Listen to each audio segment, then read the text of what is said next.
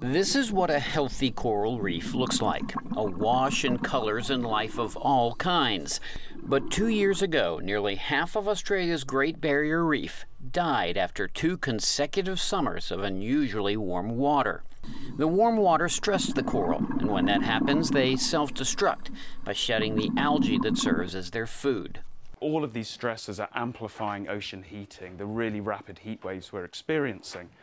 And that's causing the unique symbiosis between corals and their algal symbionts to deteriorate. Once the algae leave, you're left with a bare white skeleton. And this means the corals can no longer gain the energy they need to survive. That is why these researchers are here at this mangrove island.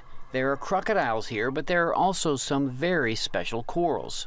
So the mangrove lagoons are interesting because they create conditions that are warmer, more acidic and have lower oxygen than the adjacent reefs.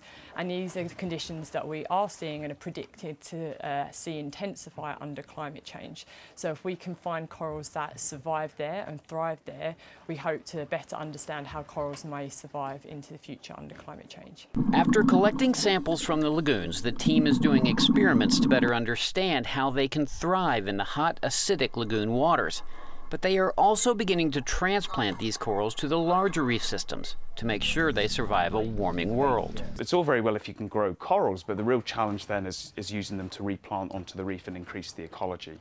And this is where we're using brand new techniques, creating little clips to clip them out as quickly as we can, avoiding the use of plastics or chemicals to attach them. And already we're seeing great success with this particular technique. The team says their goal is to one day begin large-scale transplants of this heat-resistant coral onto the stressed areas of the Great Barrier Reef. Kevin Enochs, VOA News.